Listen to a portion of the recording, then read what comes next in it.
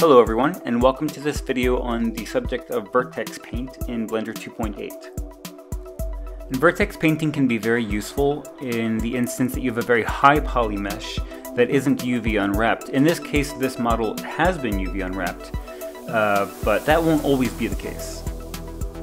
And I'm going to be painting a skin material on this model with a very similar workflow to the texture painting video I did about a month ago. I'm setting the viewport display to material. You can do this in the rendered view as well, but it might be a little slower, so I'll keep it at material, and I am in the Cycles render engine. And let's begin by switching from object mode to vertex paint. And once you've done that, you can see that it's created this little data block here in the object data panel. Just labeled COL for color, but we're going to change that to skin. Now let's come over to the node editor, or the shader editor as it's referred to now. And we'll type Shift A, go to Input, Vertex Colors, and choose Skin. In older versions of Blender, you'd have to add the attribute node and then name it according to how it was named in the object data. So this is a lot easier. Let's plug that color into the base color of the principled shader. And you'll probably notice that in the tool settings for vertex painting, there's fewer options available than, say, if you were in texture painting. For instance, there's no fill tool if you wanted to fill the whole object with one color, but there is a way of doing this. So first, let's pick a base color for the skin. And if you just type Shift K, that will completely add that color to the model. You can alternatively go to Paint and then set vertex colors. But skin isn't just one flat color, so we need to add a little bit of variation. So if I come over, I can add a little bit of maybe a pinkish color. And take the strength of that brush down. I'll just add some of this color into areas like the bridge of the nose and the cheeks, some on the forehead, to add that color variation. Actually, let's Control Z to undo that, because now we can come down to this new option, which is symmetry, and we can X mirror this just like we can in texture paint mode. This feature I think was actually added in later updates in 2.79, but now it's officially here in 2.8. I won't really be going for a super realistic skin shader here, but we are going to be discussing some of the important key elements to creating a good skin shader, but we're not going to be doing any bump mapping, which is almost crucial in creating realistic skin. But in this video, we're just going to be focusing on the color itself. So now I'll add a little bit of brown, like a light brown, and take the strength down even more. And just dab some of this in. That's maybe a bit high, but I kind of like it around the eyes. Just take the strength down more.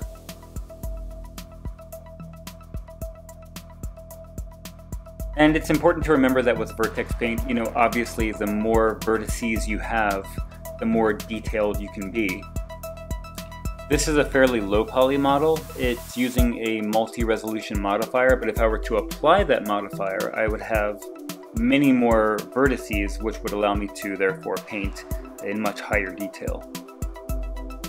You may notice that I'm now adding a little bit of blue to the skin, which brings me to the next subject, which is something that's sort of a standard amongst many artists when painting skin, particularly on the face, where you use yellow above the brow, red in the midsection of the head, and blue on the lower part of the head. So let's create a new vertex color slot, and we'll call this one Tones.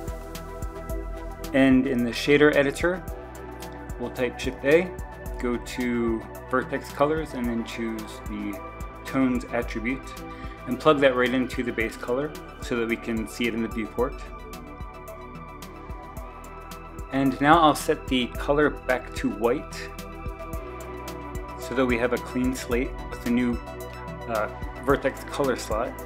I'll type Shift K to fill it with that white.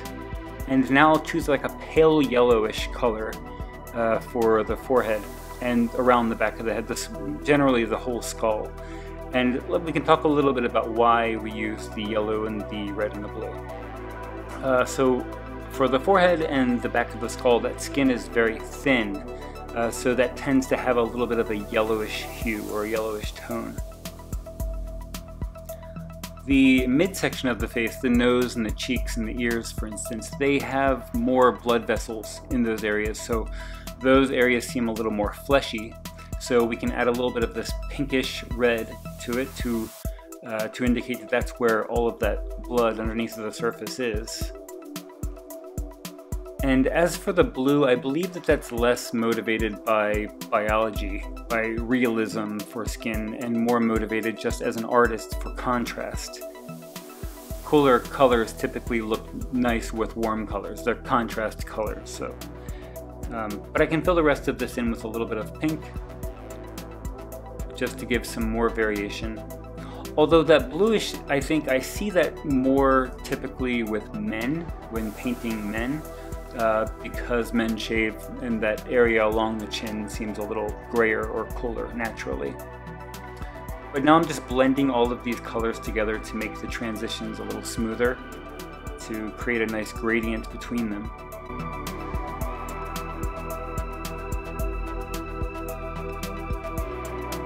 So let's combine these two attributes together with a mix RGB node. And I'm going to set the blend type to color.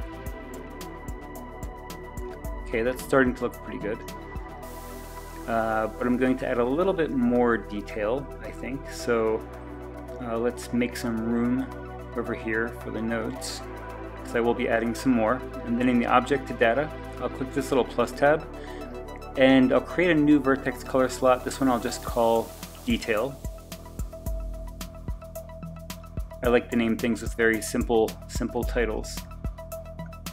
So we'll type Shift A, and then choose vertex colors and the detail attribute. So we'll plug this into the base color. And now we'll fill this in again with white.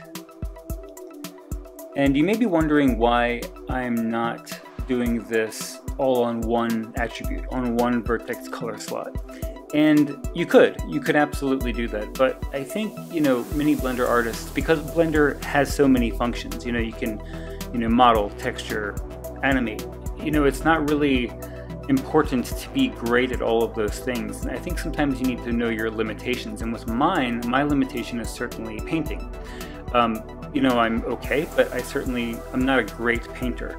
So doing it this way allows me to get a good result, and then rather than risk ruining that result, I can just create a new layer and paint over top of it. So it's very helpful to me.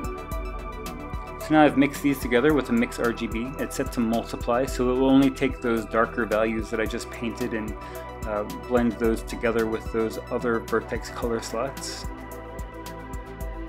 And I think that's good. I think you get the point of how to use the attribute nodes to mix different color maps together. So now let's create a new vertex color slot, and we'll call this one SSS for subsurface scattering. And I can show you a really easy way to add subsurface scattering really fast. But it won't maybe work with all models, but it certainly will work fine for this one. So we'll set the color to white, Shift K to set that color. Need to first plug it into the color so that we can see it in the viewport. And so what I want is the subsurface scattering to be affected mostly on the very fleshy parts of the face, like the cheeks and the nose and so on. So let's go to Paint and then choose Dirty Vertex Colors. And that does a pretty good job of masking out all of the areas that seem like, around the edge of the ear, the nose, the chin. I am going to take the blur iterations up to 2. And I think that gives it a pretty good result. I also might want to switch to the blur brush, and maybe these lips are a bit too white, so I'll just blur some of that darker color, and also along the bridge of the nose, and basically just blending any of the areas that look a little too sharp. So now let's switch to rendered view, and we can actually see what the subsurface scattering looks like. We'll plug the initial colors that we had back into the base color, and this new attribute, the subsurface scattering, will be the factor. We'll use the factor output into the subsurface scattering input, and I've just changed the color to like a pinkish fleshy color, And immediately it looks 1,000 times better with the subsurface scattering. It's also important to remember that in addition to adding color, we can also use Vertex colors to add values to the material, just like we did with the subsurface scattering. Here I'm using values of black and white to determine how specular the model is. Certain areas of the face, such as the nose and cheeks and forehead, produce a little more oil than the rest of the skin on the face, so they would naturally be a little more glossy. And that's basically it for this video, I think. I just wanted to go over, I know a lot of times people who like the sculpt to do a very high poly, dynamic topology sculpt, and rather than go through the process of the retopology, you could just use this process of adding a material, which essentially just saves you the trouble of having to UV unwrap it. So, but that's it. Don't forget to follow me on social media. I'll leave links below, and I'll see you in the next video. Thanks for watching.